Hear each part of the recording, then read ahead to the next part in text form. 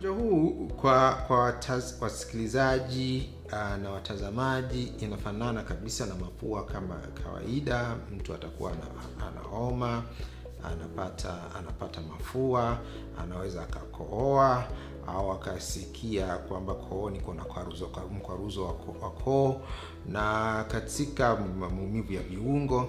Lakini kuna wachache sasa, mara nyingi asilimia kubwa ya ugonjwa huu wa corona, zaidi ya 80% watapata dalili ambazo ni za kiwango cha chini, kwa lugha ya kitaalamu inaitwa mild disease, yani ugonjwa ambao sio mkali kama mafua mengine ya kawaida.